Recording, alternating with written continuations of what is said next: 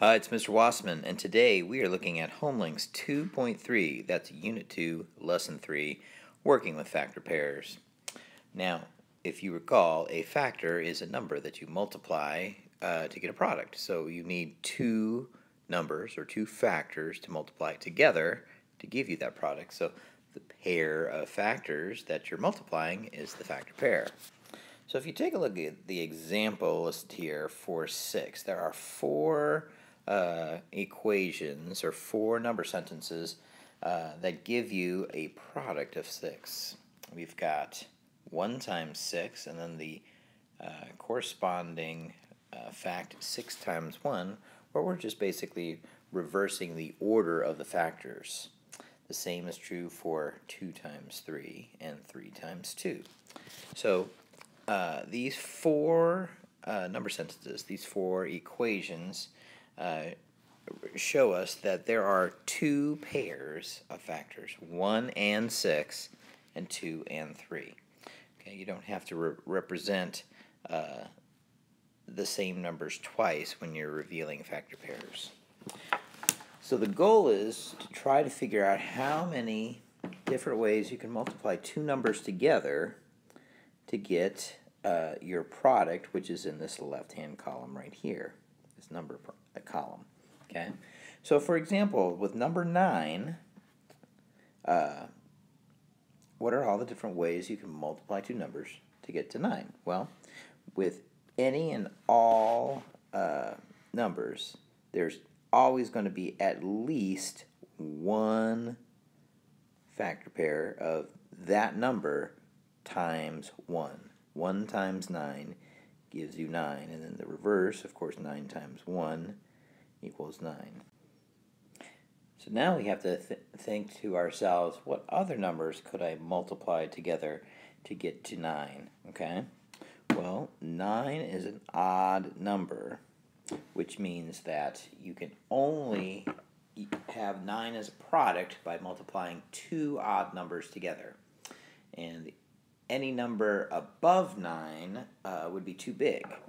So we're basically looking at all other odd numbers between 1 and 9. So the odd numbers run 1, 3, 5, 7, 9, and then we stop right there. So 3 times 3 gives me 9, so that would be a problem that I can put in here.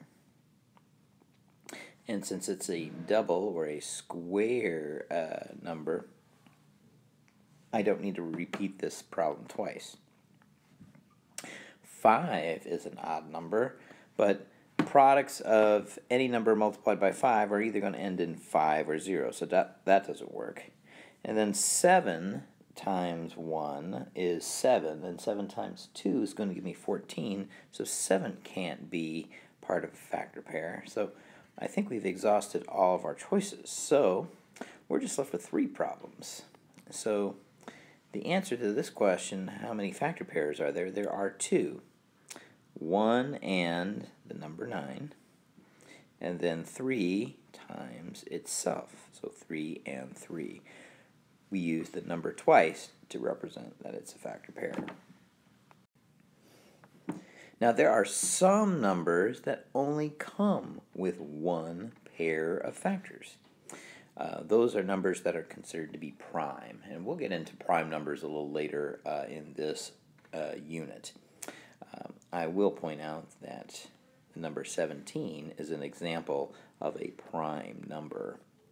That means that there are no other multiplication combinations that can get us to 17 except multiplying it by 1. Okay? So the only problems you can do for 1 times 17 is 1 times 17 equals 17, and then 17 times 1 also gives you 17. So there's only one pair of factors, and that is the number itself times 1. 1 and 17. Okay?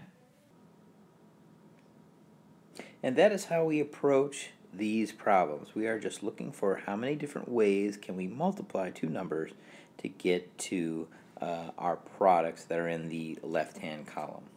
Okay? Now lastly, let's take a look down at the bottom. These addition subtraction problems, these are review from Unit 1, but it sure doesn't hurt to practice these because you never know when you might be asked to add or subtract again. I'm going to take a look at number 4 here, 4,578 minus 2,232. They just reverse the order of the parts of this number sentence or this equation.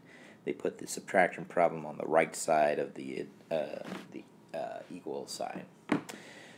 So whenever I'm subtracting, I always want to line up my place values vertically. That way I can tell if there's going to be any kind of regrouping involved. So I'm just going to write 2,232 underneath my large number 4,578. Now, as you can see, all the digits in the bottom number are smaller than the digits in the top number. So this subtraction problem will not require regrouping. So let's just go ahead and solve. 8 take away 2 is 6. 7 take away 3 is 4. 5 minus 2 is 3. And 4 minus 2 is 2. So my difference between 4,578 and 2,232 is 2,346. If you have questions about factor pairs, multiplication, or subtraction, or anything under the sun when it comes to mathematics, please reach out to your math teacher. That's what they're there for. Otherwise, we will talk again soon, friends. Thank you.